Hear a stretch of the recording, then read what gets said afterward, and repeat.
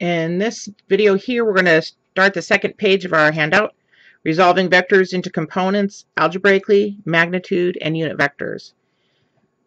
We're going to learn how to write a vector in terms of its components I, j, and k. We're going to learn how to calculate magnitude and unit vectors, and all of this is done algebraically. Given any vector, any displacement, in any system, 2D, 3D, 17D even, you should be able to use the same ideas here to create the vector name or the vector's components so that anybody can graph it. So let's start with 2D. We always need to know with displacement vectors where the vector starts and where the vector ends. So I'm going to say in general. Now in general means it's not a specific example. We'll do this first and then we'll show an example. So in general, if I'm going to go from the point AB to the point CD, there is a formula to use in order to calculate the vector itself with I and j, calculate the magnitude, then calculate the unit vector. And we'll do all three. So if I start with just doing the components, if I want to know how long the vector is, let's think about this guy, how long the vector is in the x direction, that'll be the i's. If I want to know how long the vector is in this direction, that'll be the j's.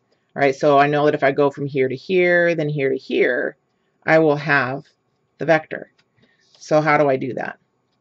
We've done this kind of thing in the past with other mathematics, so this shouldn't be crazy unfamiliar. So I'm going to take the change in the x values, the from to the to. I'm sorry, the to minus the from. So it's c minus ai plus d minus bj. The one where we end up is the one that you subtract or take in the subtraction first. Now if I want to talk about the magnitude, it has to do with the Pythagorean theorem.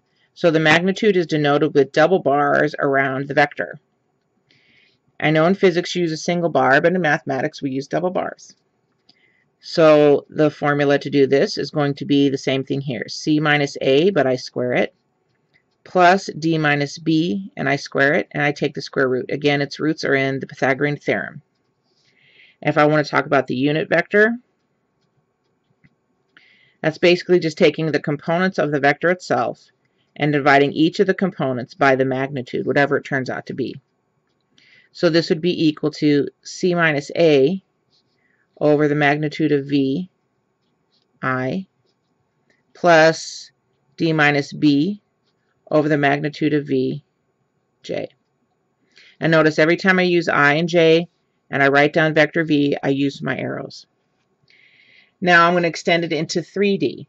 Again, use the same thing in 2D, extend it once more to include Z. So let's move this over so I have some space here. So this one we're going to talk about vector W. And W is going to go from A, B, C to P, Q, R. So if I follow the same logic as I did for V, I'm going to take the to minus the from for each component. So P minus A, I, plus Q minus B, J, plus R minus C, K. Sorry about that, Mark. Same thing. Notice I just add one extra component on there for the third part of the order triple. For the magnitude, the first two pieces, P minus A squared plus Q minus B squared. And then I add the third component, R minus C squared. And the unit vector, honestly, is exactly the same. And generally, we denote unit vector with the little u. And that'll be the components for W divided by the magnitude of W. Okay. So we're going to utilize these formulas down here to resolve a vector in 2 space and a vector in 3 space into components. So the first thing you want to do when you do this is write down the from point and the to point. So here, if I draw these little dashes to kind of show you where it is, I'm going to start from 4, negative 3, and I'm going to go to, looks like negative 3, 3. So if I do the same setup, I'll call this vector v again. So vector v will be from 4 minus 3 to minus 3, 3. Now again, we're beginners, so we start with stuff that helps us remember the way that we do things, and then eventually we can get away from that. But right now, just do it. It's not going to kill you. So if I think about the components here, I have to think my I component is going to be the change in the x's, starting this one. Minus 3 minus 4i plus, got to start here, 3 minus negative 3j. So let's see, what does that become? It becomes negative 7i plus 6j. Now, how does that appeal to our sense of graphics? All right, so let me get another pen over here. And I'm going to say, okay, if I start at my from position and I displace myself and move over to this direction until I'm directly under the tip, how many i's will that be? In other words, each I is 1 unit in length, so how many i's are there going to be? 1, 2, 3, 4, 5, 6, 7. Now you're probably wondering why it's minus 7i. Well, I'm going in the negative x direction. So it's minus 7 because I'm going in the negative direction towards the left. So there's technically 7 little I arrows here. I'm not going to do a very good job here. There should be 4 of them, right? So 1, 2, 3, 4, 5, 6, 7 little i's. That's where the minus 7 comes from. We do the same thing vertically. Start at the displacement in the x direction and then move in the displacement of the y direction. Now I'm going in the positive y direction, so that means I count positive. So I have 1, 2, 3, 4, 5, 6.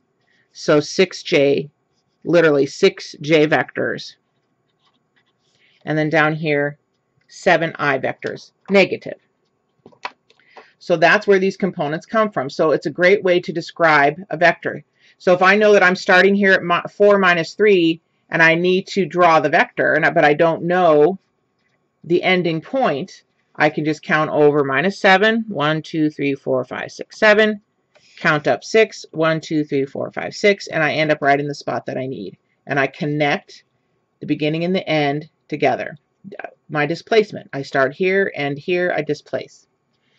All right, now let's calculate the magnitude and then the unit vector. So the magnitude of this guy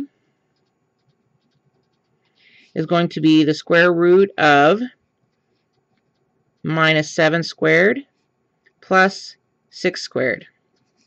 That's going to be the square root of 49 plus 36. Now, I don't think that's a very pretty number, but let's see. 49 plus 36, 85. That can't be simplified anymore. I'm just going to tell you that. So just leave it square root of 85. Now, just because the numbers aren't pretty doesn't mean you did it wrong. It's just ugly. So now if I want to talk about the unit vector, I take each component, divide by the magnitude. Component I. There's component j divided by the magnitude. There you go. Now, if you actually did the magnitude onto this, it would turn out to be 1. So let's try it, just for fun. So the magnitude of u is going to be the square root of minus 7 over square root of 85 squared plus 6 over square root of 85 squared. That's going to give me 49 over 85 plus 36 over 85. And if I add the numerator from before, it'll be 85 divided by 85. Look. So vector v was originally square root of 85 units, but now using this formula, I actually have a new vector that's length 1.